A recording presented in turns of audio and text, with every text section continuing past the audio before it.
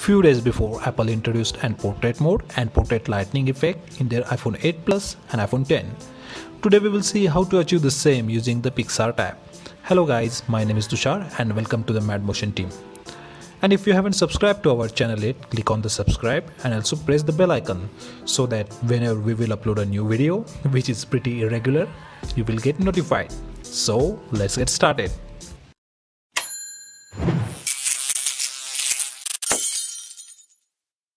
Open your photo in PicsArt. Now we will go through the first step, that is creating the cutout. Now you can see two options appeared over here. You can either select first one or the second one. In the first option, PicsArt will auto-detect your portrait. But if it failed, select the second option and create a mask around your portrait. Now PicsArt will process your selection and you can see brush and eraser tool appeared. Now mask your portrait using this. It's okay if it's little imperfect. We will do it perfect in the second step. Let's start with step 2. Again, it's totally fine if your cutout is not perfect as mine. Now open a draw mode. On the right hand side you can see the layer icon. Select it. Now drag the upper blank layer below your portrait and paint this layer as black. Now select the brush tool and choose this soft brush. Make sure your opacity is between 20 to 30. Now if your cutout is imperfect, make it perfect using this brush tool.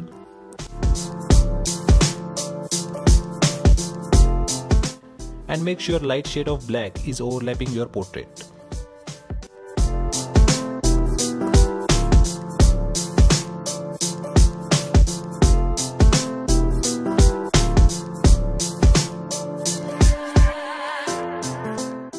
Now the third step, apply some effects. Go to the effects and select a black and white blur effect under the effects tab. Adjust the blur value and amount value as per your need. But I prefer more blur value as it doesn't look overexposed.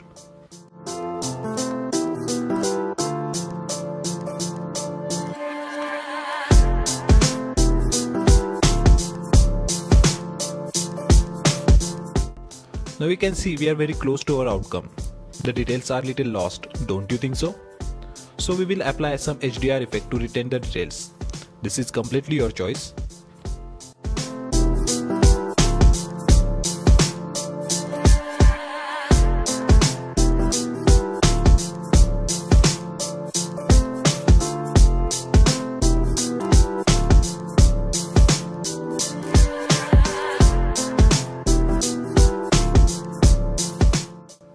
And boom, we have achieved portrait studio effect.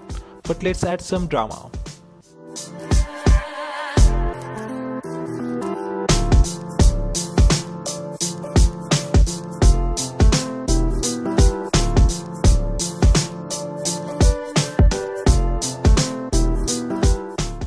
Perfect. That's it guys. Thanks for watching this video. If you find this video useful, give us thumbs up. And if you don't, thumbs down. And even if you liked or disliked, don't forget to subscribe.